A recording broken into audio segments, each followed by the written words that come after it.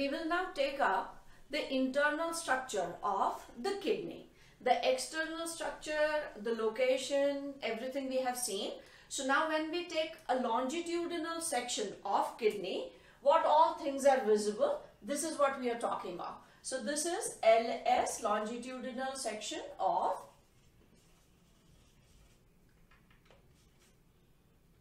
kidney. So now let us see.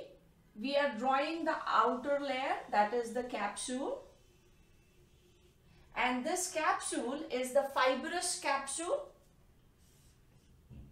It is known as the renal capsule. Outside this, there is a fat layer. So we'll draw this fat layer also, which is outside this. It is known as renal fat layer. And the outermost is again a fibrous tissue, which is known as renal fascia. So we have seen all these structures, but because we are talking of the internal structure also, let us draw these things. So this outermost is renal fascia. Now, when we see the internal part of kidney is divided into two zones.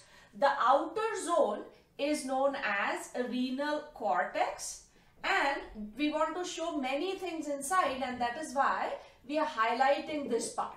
So this outer red dotted band or area which we are showing here is renal cortex.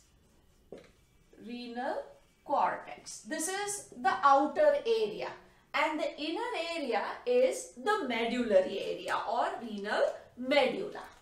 So I'm going to erase couple of things little later, but this is the inner one, and this part is what we are talking about as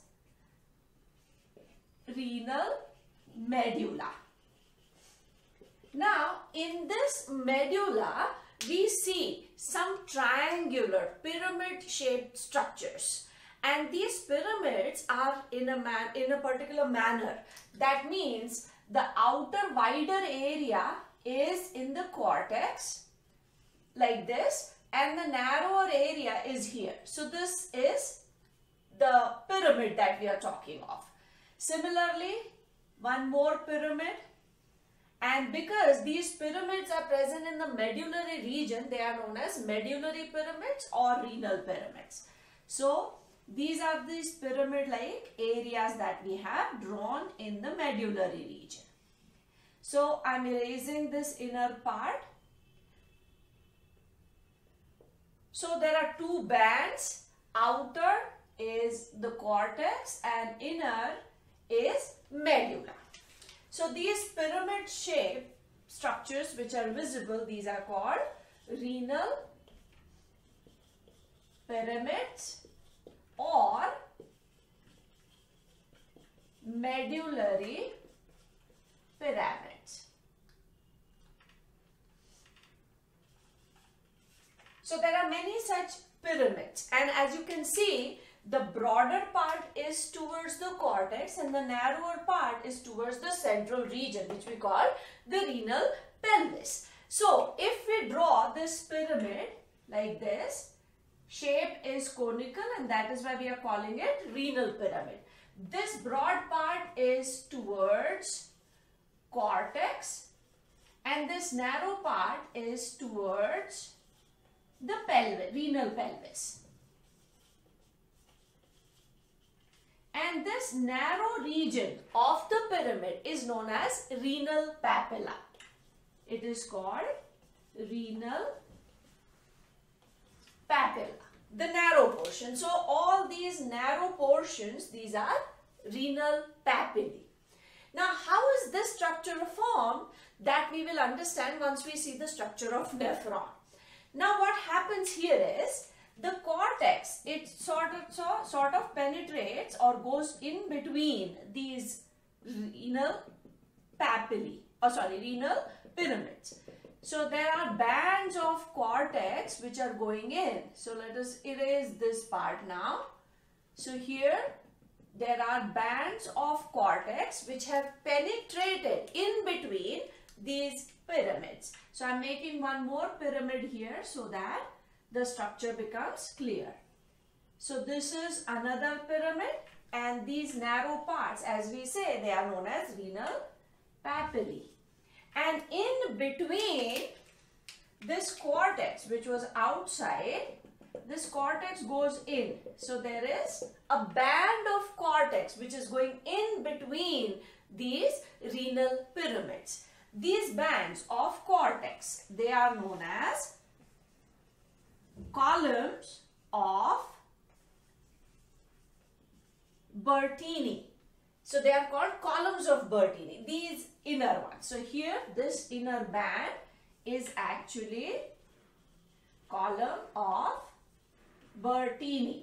So these are bands of columns of cortex which have penetrated in between these pyramid-like structures. So there are two distinct bands. The outer band is the renal cortex. The inner band, now where we are seeing these pyramids, is the renal medulla.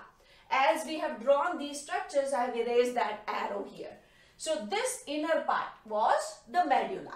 In the medullary region, we are seeing these pyramids, and because they are seen in the medullary region, we call them renal pyramids. We have drawn these pyramids here, and a formation of these pyramids we'll see later. In between the pyramids extends a band of cortex. So this cortex extends in between these pyramids, and these bands of cortex are known as columns of Bertini. Now these ends, actually we have shown we have shown the structure like this, but it opens. That means here these are going to open into, this is the renal papillae. So these renal papillae, they open into a structure, a tubular structure. So suppose this is one tubular structure, this is the other one which is coming from here, the third one which is coming from here. These are known as minor calyx. So here also we will draw those minor calyces. So this is one tube which is collecting from couple of pyramids. This is another tube which is collecting again from some pyramids, and they open into a bigger tube. So similarly, there would be many joining. So what has happened is, there are smaller tubes which are collecting all that liquid which is going to come from here. This is known as minor calyx. And many minor calyces would join to form one major calyx. So let me just do it one more time so that we understand. There are smaller tubes which are coming from various ends. These smaller tubes join to form bigger. Again, few smaller tubes, they would join to form a bigger tube. So these smaller tubes are known as minor calyces. Single is minor calyx, and many of them together are known as minor calyces. And all these minor calyces, they open to form a bigger structure. So there would be one coming from here, another coming from here. So these bigger ones, these are the major calyx. This is clearer in this part. So from the pyramids, the liquid, the nephric filtrate which is going to come, which ultimately will change into urine, comes here. So from pyramids, all those pyramids, they pour it into narrower tubes. They are minor calyces, and from minor calyces, many open into major calyces. So there are normally 2 to 3 major calyces. Now I'm going to erase this again, and we will draw the structure slightly different. Here we said there is going to be the funnel-like opening of ureter. So what exactly pours the secretion, or not the secretion, the filtrate into the ureter? So say this is one opening, this is another opening, and say this is one more opening. So we are showing 1, 2 and 3 big openings here, opening into this broad part which is known as the renal pelvis. And how have they formed? They have formed by fusion of few more smaller ones. Similarly here, they have been formed by fusion of few smaller ones. So these smaller ones are the minor calyces, the bigger ones are the major calyces, and they open into this broad area which is known as the renal pelvis. And renal pelvis opens into this tube which is called the ureter. So basically in the structure what we are seeing is there are outer 3 layers. If we go from inside out, there is a fibrous capsule, then there is a fat layer, and then there is again a fibrous layer which is renal fascia.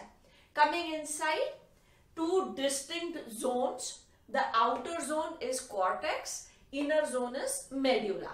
In the medullary region, we find some pyramid-like structures, and these pyramid-like structures are known as renal pyramids or medullary pyramids, as they are present in the medullary region.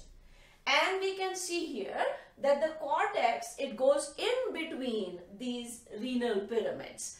These bands of cortex, they are known as columns of Bertini. These renal pyramids, they pour the collected liquid into some smaller tubes which are called minor calyces. Minor calyces join to form major calyces. And there are normally 2-3 major calyces which open into renal pelvis. So basically the kidneys, they collect the filtrate from all different nephrons, and with the help of all these tubes they are poured into the ureter. And the ureter is going to take it to the bladder. So when we see the longitudinal section, this is what we see. And now when we come to the structure of nephron, now we would be able to understand that which part of the nephron is in the cortical region and which part comes into the medullary region. So this is the internal structure of the kidney.